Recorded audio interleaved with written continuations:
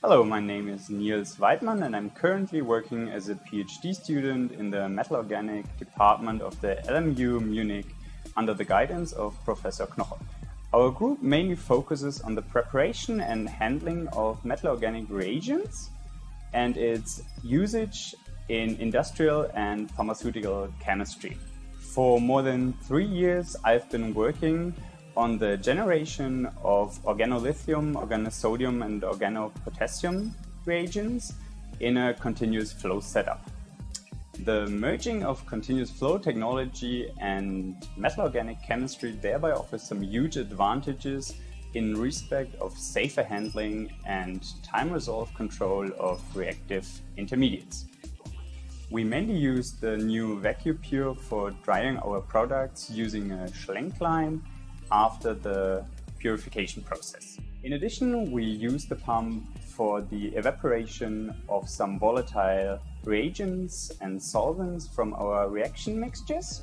For example, the evaporation of DMSO or thionyl chloride was possible without the need of any further equipment such as additional cooling traps.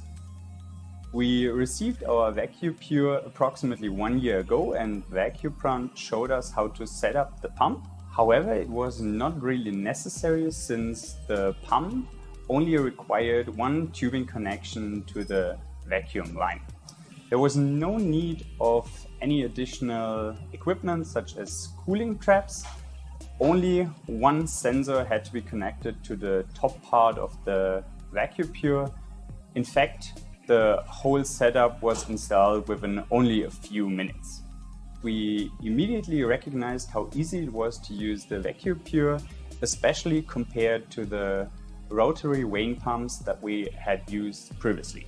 Beforehand, we had to completely exchange the oil from the old rotary vane pumps, and VACUU was checking all our pumps in all laboratories annually.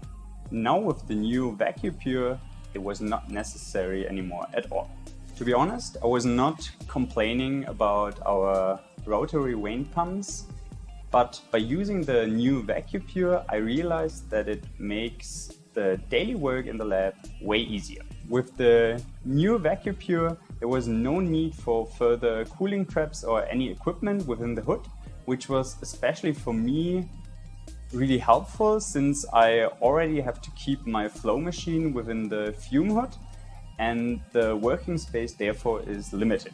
Even taking into account that the new VACUU seems to be a little bit taller compared to the rotary vane pumps, removing the cooling traps made working in the fume hood far more efficient.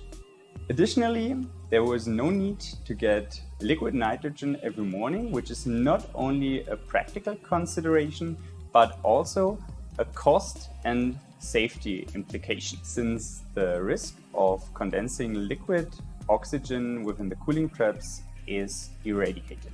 One other thing that was a significant consideration for us: drying our products overnight was not possible using the rotary vane pumps, but by using the new VACUU, we were able to do that. Since there is no oil in the pump to come in contact to the gaseous reagents or solvents, I was able to let it run overnight for weeks without any problems at all. In fact, all my colleagues were a little bit jealous, if I'm honest, and came to me to dry their products overnight as well. Altogether, our group is using VACUU pumps for more than 20 years now.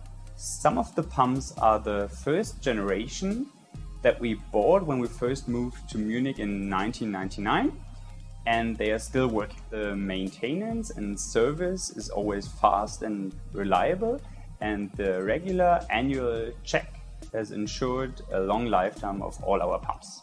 We were really glad to contribute to the development of the new VACUU, and we are really looking forward for further collaborations with VACUU.